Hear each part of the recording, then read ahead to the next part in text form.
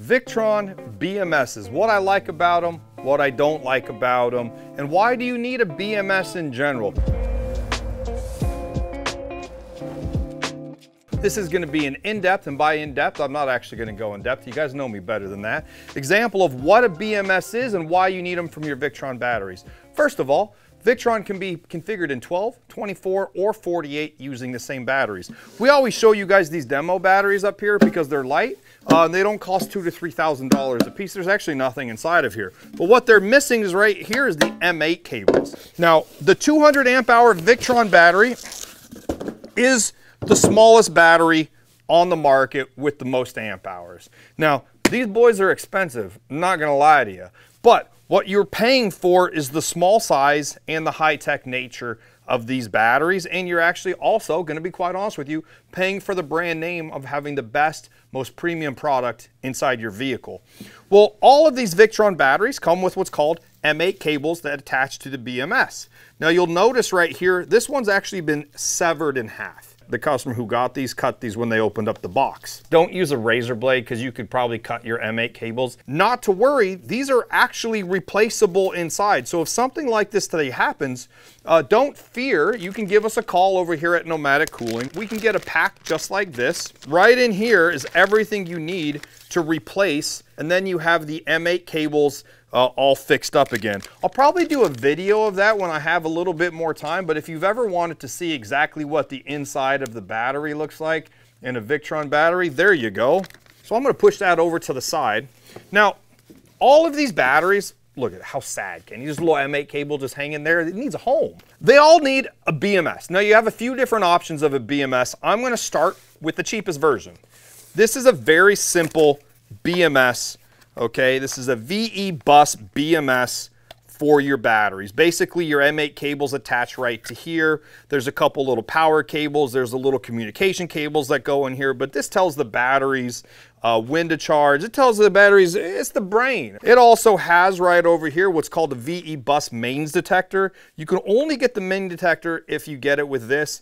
This actually goes right into your inverter that lets this know if your inverter is getting shore power or not. The exact way to wire this is actually in our wiring diagram, so you could go there or watch the plethora of other videos that aren't as entertaining and as amazing as the videos of which I present to you. So this is a super easy and cheap way to do that. Now I'll tell you what, if you're doing a Sprinter van, a Ford Transit, a ProMaster, if you're doing something in the boating industry where you want to charge off your alternator, the Smart BMS CL100, they now have a 200 as well, is also, directions. Who likes directions? Not this guy. Push those over to the side.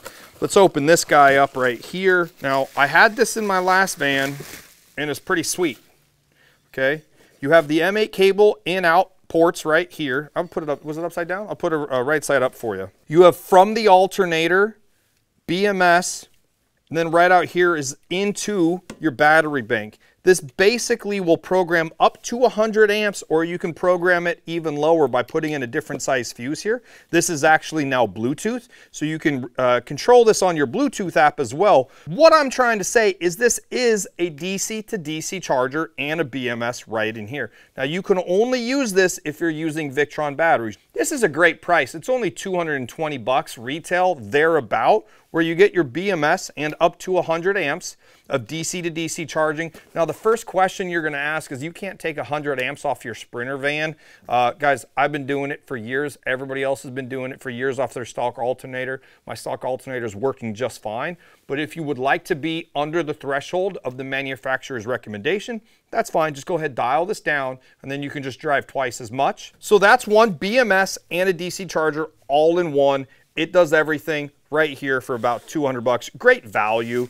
Now, what's the newest, baddest, big boyest, most expensive, coolest thing on the block, Kenny? Woo! You may ask right here. More directions, more stickers. Obviously, keep all your stickers with you. We got some pluggies right in here. What is this thing? It's just so beautiful, Kenny. This is the old Lynx Smart BMS that can be used with the Lynx Power In and the Lynx distributor. This is actually your shunt, your on-off switch, and your BMS all in one pretty beautiful package. And this will actually reduce the time it takes to install all this and reduces the amount of wires and space you need in a system. This is an upgraded version of a BMS. If you're doing a super simple, cost-effective solution, the BMS simple one is right here. If you want to get 100 amps of DC to DC charging for a low price point, this is your guy right here. If you want to get a battery that doesn't have a cutoff M8 cable, don't use an X-Acto knife to open your box.